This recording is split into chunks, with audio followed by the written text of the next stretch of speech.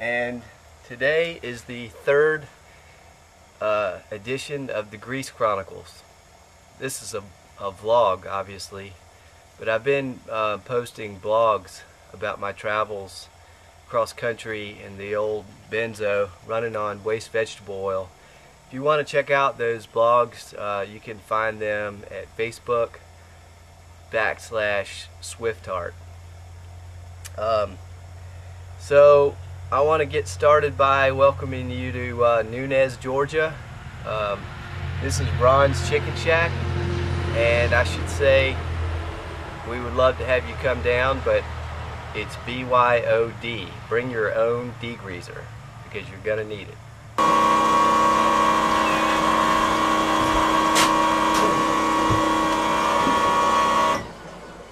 This is a 12-volt pump right here, and what I'm doing is I'm pumping preheated veg oil out of this 55-gallon steel drum that has a hot water heater element in it, heating the oil. It's probably heated up to about 150 degrees. The oil that I had put in here had come out of my settling tanks and was really sludgy and nasty, but I let it cook for, overnight for good probably 18 hours, and it's essentially boiled off all of the water, and all the particulates have dropped down to the bottom. So I'm being careful not to draw the oil off of the bottom of this. I'm sort of working my way down from the top, and I'm transferring this over to the hot water heater that's called an Appleseed biodiesel processor. Once I got the oil into about 35 gallons into this like 50-gallon hot water heater, I started the cycle by turning this pump on, which circulates it, and then the recipe that I use is I used, for that 35 gallons, I used 2 gallons of methanol, and I used 500 microliters of potassium hydroxide, which I measured off on a scale over here.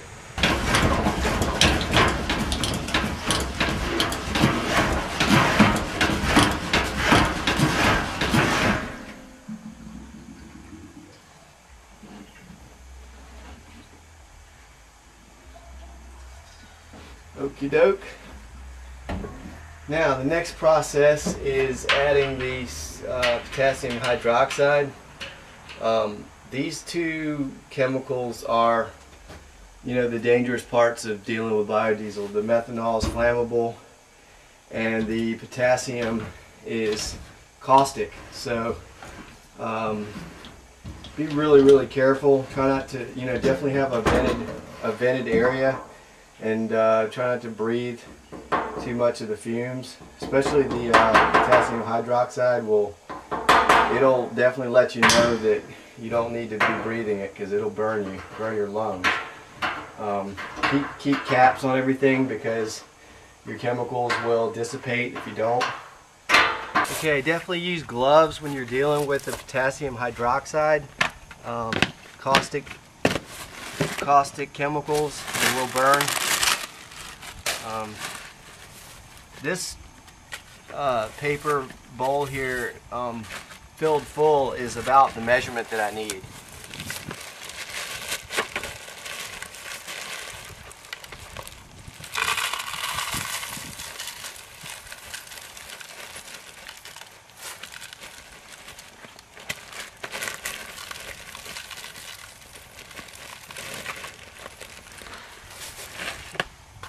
But to double check that, I want to be around 500 micrograms, so I'm going to measure it off with the scale.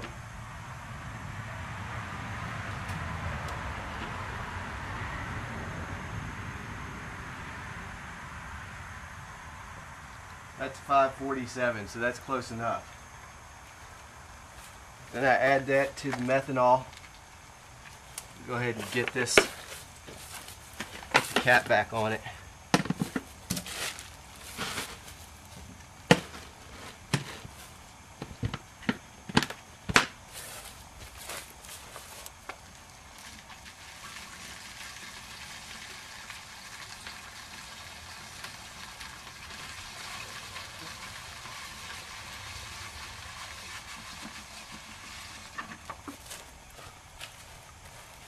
I'm gonna give that a stir.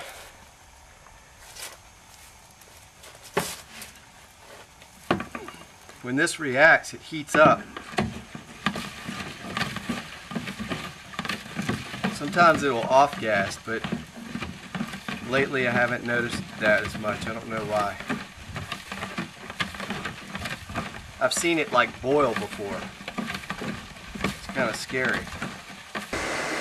Okay, I'm going to inject this methoxide now. I've got my 12-volt pump hooked up to the injection port on the processor. I've got the oil cycling. It's just slightly below 140, but when I add this methanol catalyst, it's going to raise the temperature a little bit.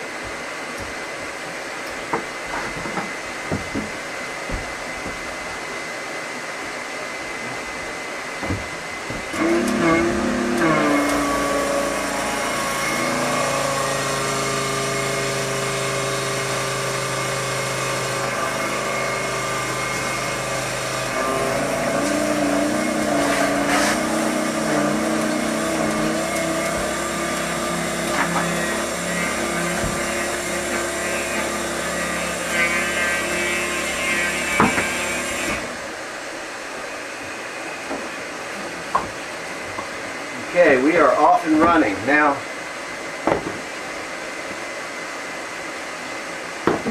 I'll show you the temperature rising.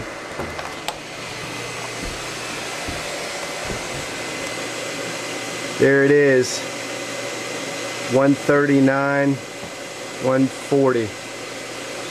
Okay, now 2 hours from now I can turn this pump off. And at that point, we'll just let the glycerin settle out of the biodiesel, which takes, you know, maybe 4 or 5 hours. So now that I just drained off what was on the bottom of this, which is the glycerin, and there's about 5 gallons of glycerin on the bottom. Incidentally, you can make soap out of this glycerin, so it does have a use. I wanted to show you what the glycerin looks like so that you can know when you've got the glycerin out and when you're into the biodiesel.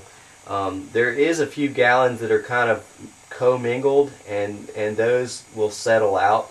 So basically the darker or the semi-dark oil that's kind of commingled biodiesel and glycerin, you just put that with the glycerin, and the heavy glycerin will settle out to the bottom, and you can eventually get the biodiesel off the top. So that shows you how dark that is, and then I'll show you what the biodiesel looks like. It's a lot more, it's more of an amber.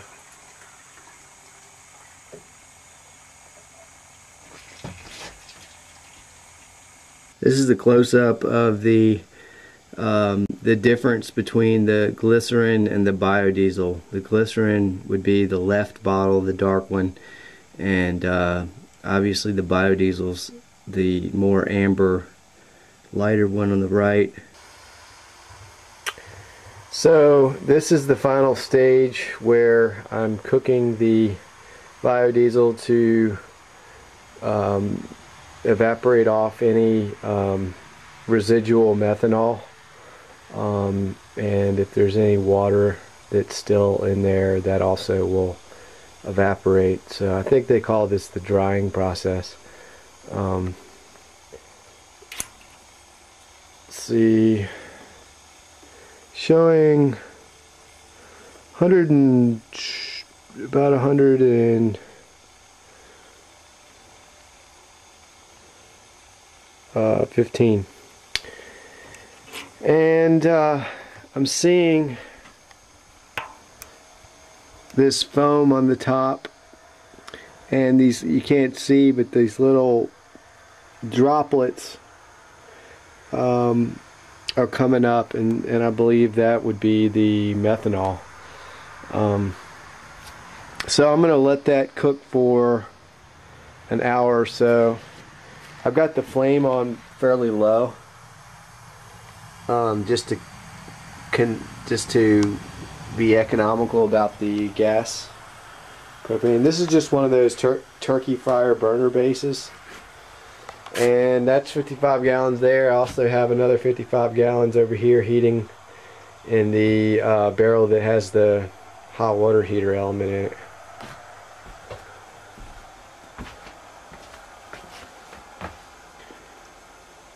Same thing.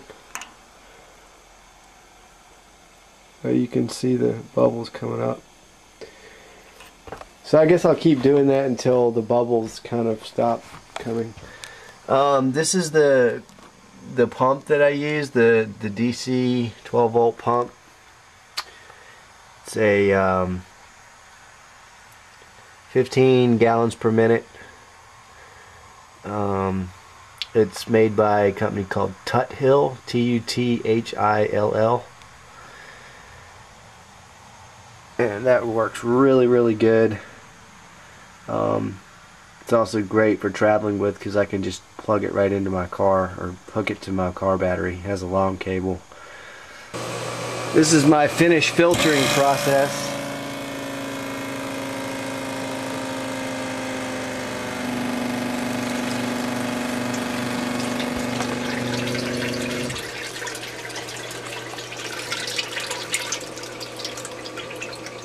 That's a 10 micron filter. Okay, so basically I wanted to go through the different products that that have been created out of this biodiesel process. This glycerin right here is real thick. This is the byproduct that we drain off from each batch that settles to the bottom. It's heavy, it's thick, it can be made into soap, and it's also supposedly flammable, or it can be used as, I guess, maybe lantern oil. I've obviously got lanterns burning. These are floating wicks burning these other biodiesels here, but I just tried to put some in the glycerin and it was a little bit too thick. This is the darker amber biodiesel, and this has been reacted once. So this was reacted with 2 gallons of methanol and 500 micro liters of potassium hydroxide. This was reacted a second time, and for this reaction I only did 1 gallon per 35 gallons. This is 2 gallons per 35 gallons. 1 gallon per 35 gallons with about 800 microliters of potassium hydroxide. And that gives you a lighter, that basically has pulled more of the glycerin out. That's why it's lighter. And this would be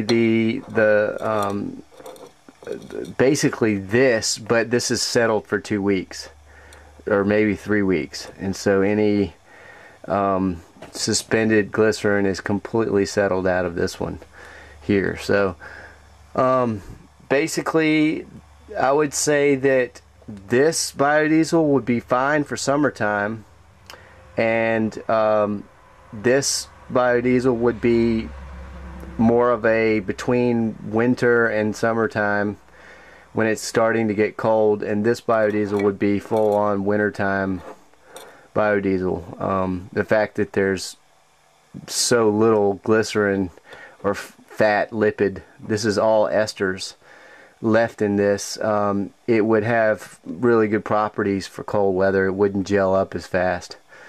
So that's basically it.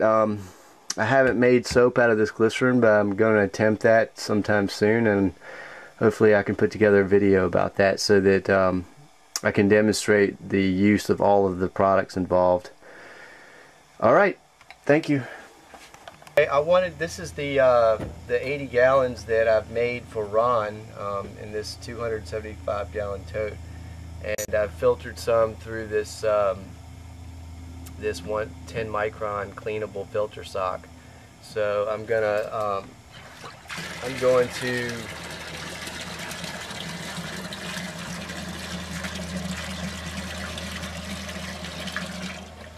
go ahead and fill up the bins. because I think she's getting thirsty over there.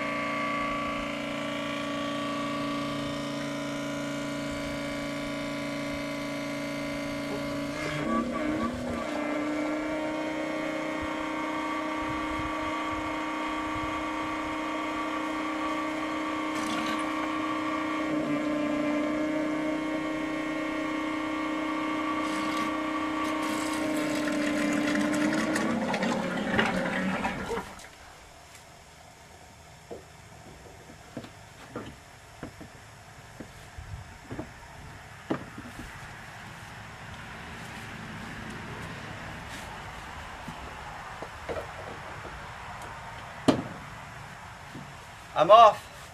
Have a good one, folks.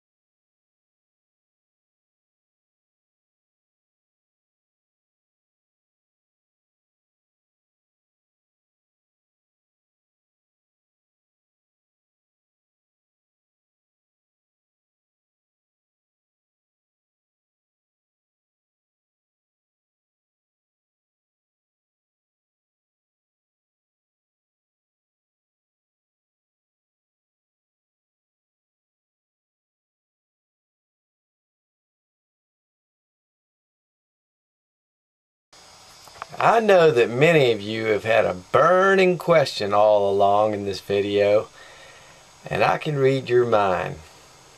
Yep, you were thinking, what about that sludge? That's right, it is fryer oil, so there's food particles. Well, I've covered that one too. Is the sludge that remains from the my biodiesel process. This is all the food particles that settle out of the vegetable oil,